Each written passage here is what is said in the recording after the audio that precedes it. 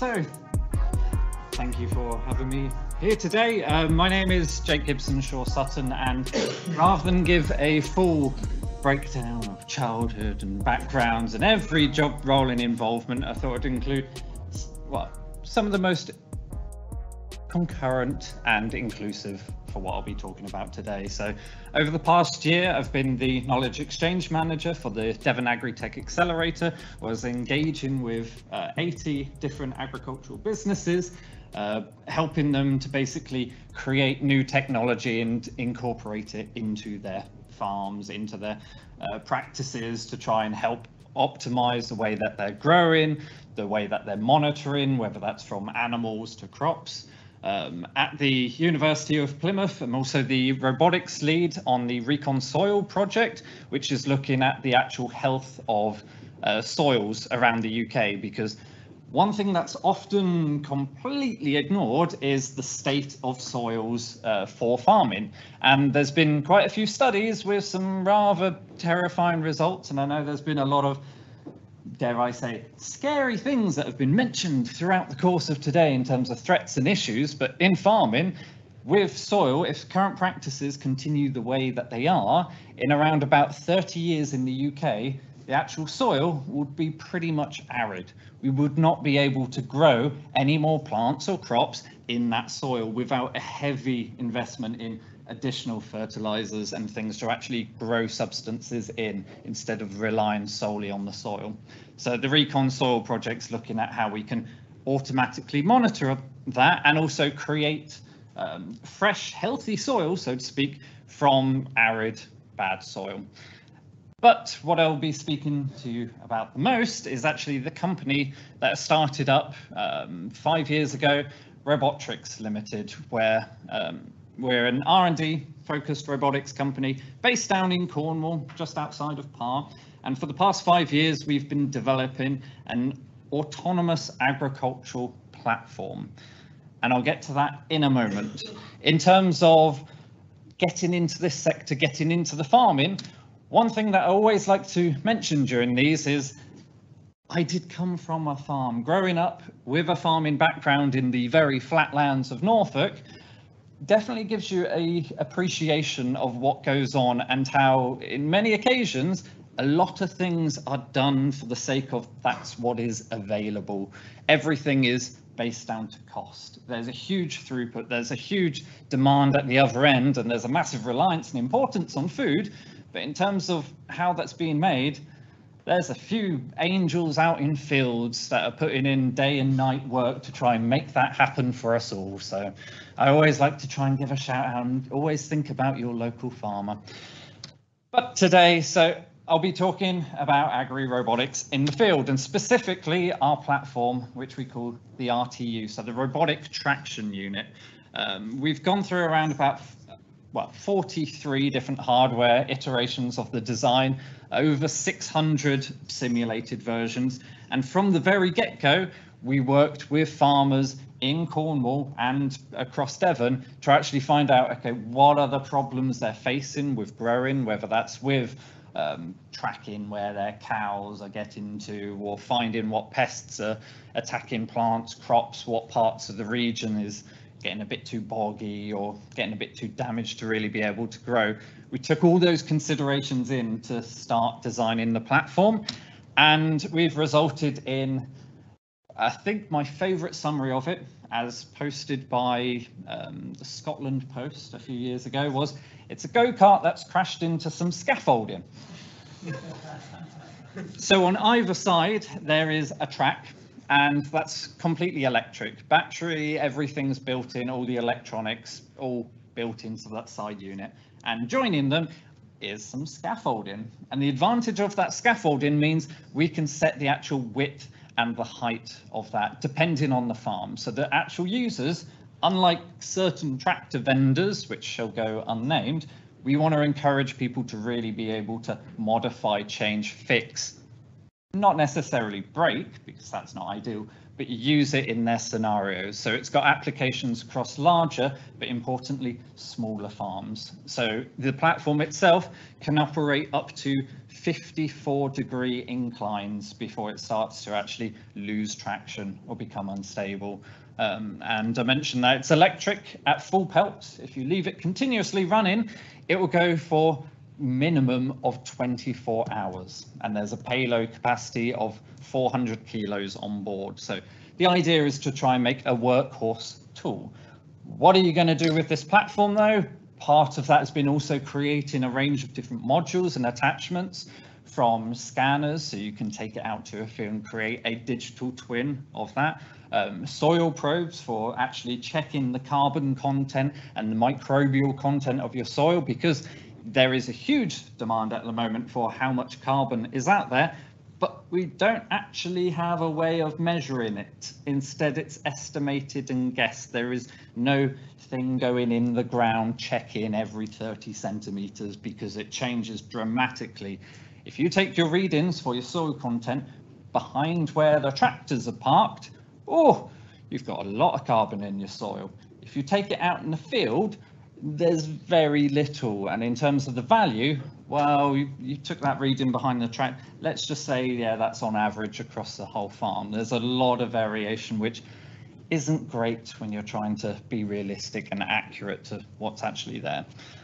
Alongside that, we've also been developing and creating with the University of Plymouth and various different interns and sponsorship programs, picking modules, so the robot can go out, it can visually recognize where the weeds are. If they're growing too close to the crop, you can spray that weed without spraying the rest of them, because the weeds are actually good for the soils, which help the plants grow even more. And then the platform can go out and keep track of every plant, sending back and kind of keeping track of what is actually ripe, what is ready to be harvested.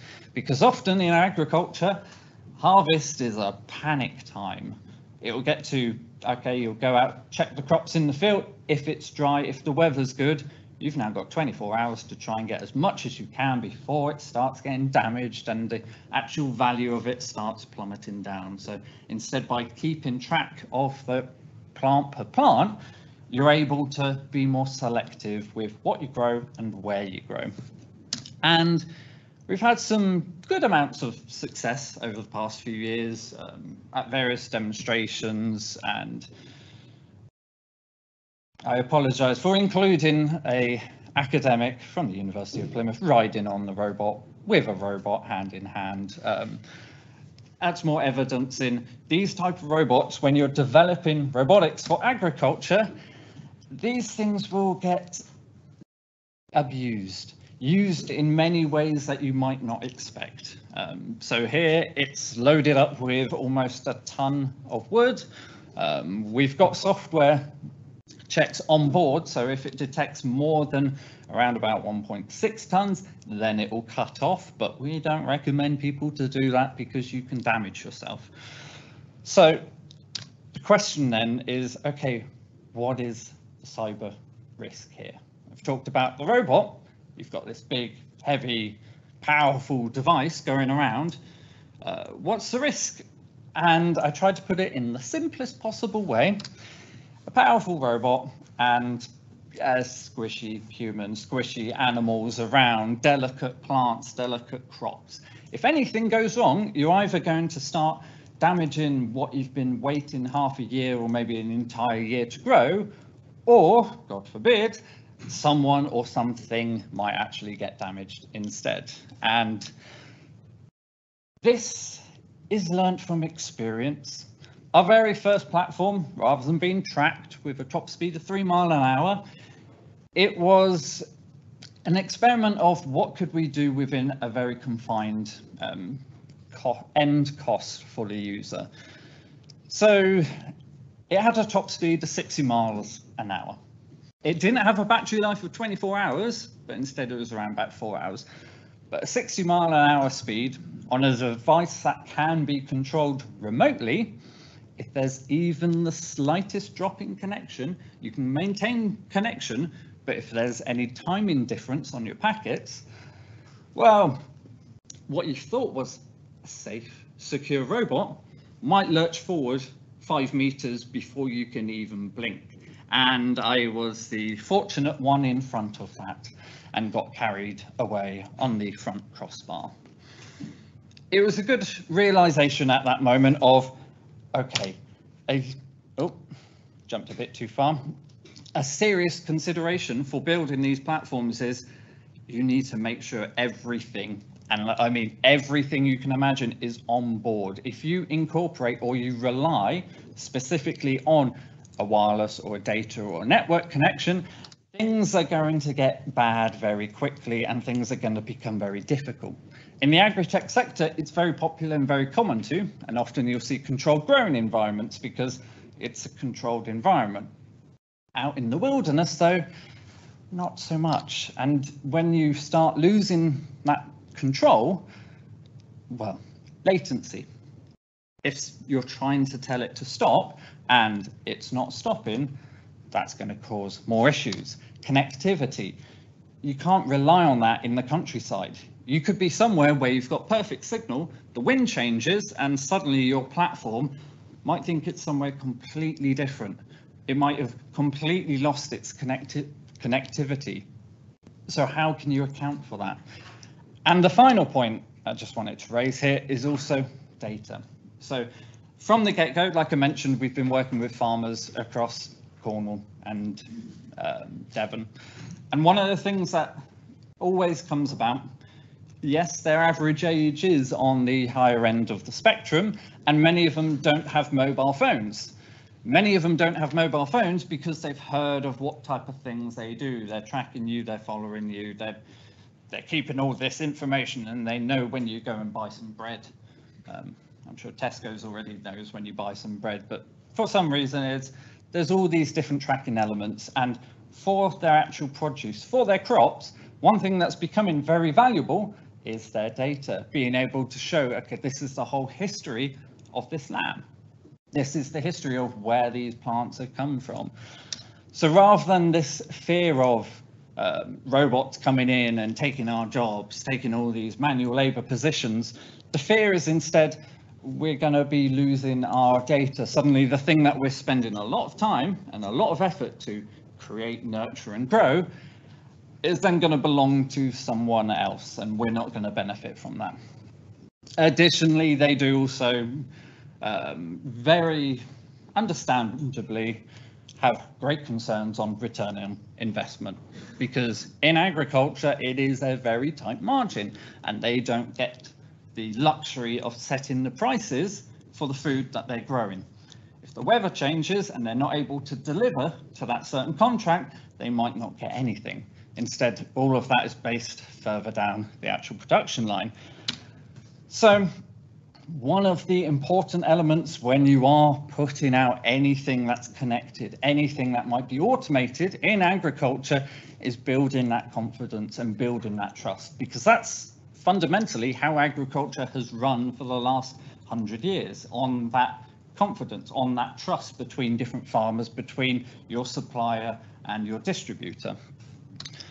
And dare I say, feel free to correct me if you believe I am wrong, the easiest way to show that trust is have it all on board. Whatever platform, whatever thing they are using, whatever stationary sensor they have in place, if all the data is kept there, you can then honestly say to them, they are in control of their data. And that goes a long way. In terms of, is that how current practices are going? Not really. I mean, you can walk around in the countryside, and if you've got just a basic LoRa radio, you will pick up almost every single stationary device on site, on farms. That includes from Duchy College all the way over to Riverford, where they've got stationary sensors monitoring the moisture, monitoring the temperature, the humidity, monitoring how many things have gone into one of their barns. Most of that is based on a LoRa protocol, which is all open source. It's very easy to access, it's very easy to ping, and it's being constantly openly published so they can look at their phones. Some farms, even have completely unprotected Wi-Fi, because Farmer Giles can't get a signal down the bottom of his field for his little Chinese CCTV camera that he bought from eBay, and he wants to be able to watch the cows. In terms of risk, it doesn't take very long to realize just how bad a practice that really is, but it's a case of this is the most affordable option. This is the only way we can see to implement it. And before anyone mentions big data, you can't do that when you're collecting plant per plant and photos over time and stacking all of that and creating a 3D sculpture. My counter argument would be, yes, you can. It's just a bit more difficult. Whether that's a case of micro SD cards that can store a terabyte, or even SSDs that can now store 100 terabytes of data. You can store all of that locally. You don't have to rely on cloud services for all of that. So, case in point, hopefully I've made that clear. For devices, the more processing you can do on-site locally, the better, the more you can build that trust and confidence.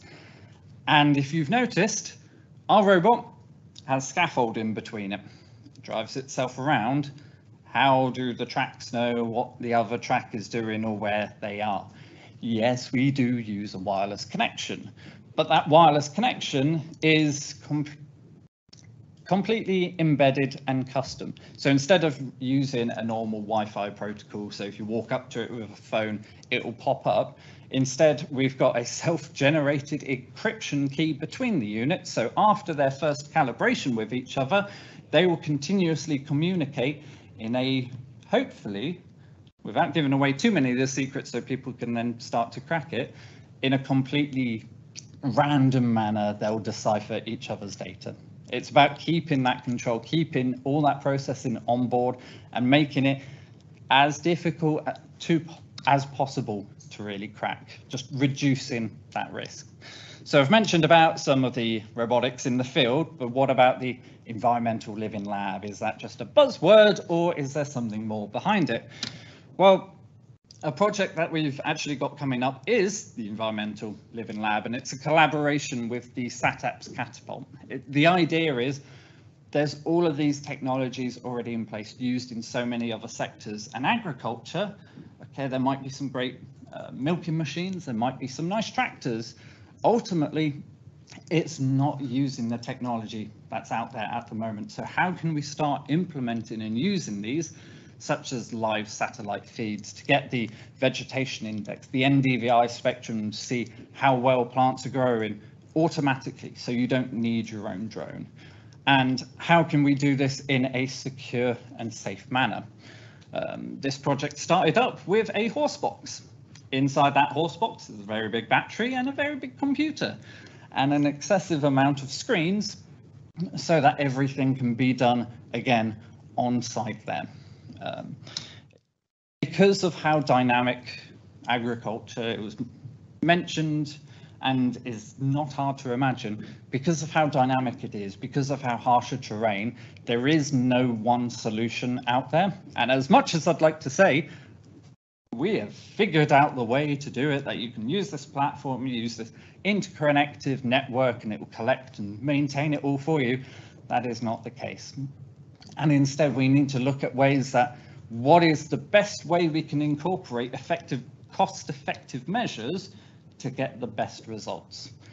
Okay, Chinese made and manufactured cameras that have known exploits that are bought off of Amazon or eBay for about £12 put on farms isn't great, but how can we mitigate the risks that might come from that? Are there other solutions that we could use that are the same cost-effective manner? And if not, okay, how can we set them up in a way where they aren't a risk?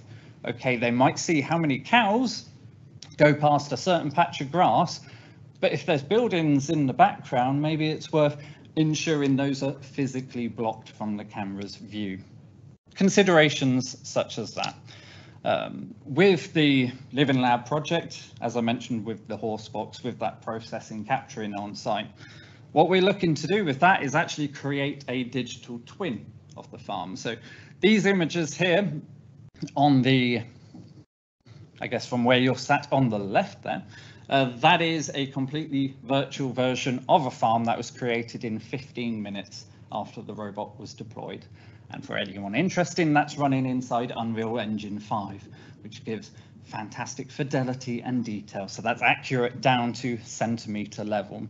In terms of the rather colorful red splatter, that is actually data from the robot's soil sensors. So that's looking straight down, providing a cross-sectional analysis of that field, what it's like on that case, a 30 centimeter basis, so that you can then see, okay, this part of the soil is very rich. Instead, we could start growing some far more valuable crops in that area and do our main bulk lower case produce in other areas where it will still grow, but it's not too concerned. We're not wasting as much resource. So my one thing that I would like for you all to take away from this talk, from this speech, is really, when developing agri-tech, when creating sensors and technology for people that otherwise might not have the best experiences with IT, you've got to try and make it simple, and you've got to ensure it is all performed on site so that they are effectively in control. It's a good practice. Whether that will be the case, who knows? I'm sure things will work their way out some way or another. Thank you for listening.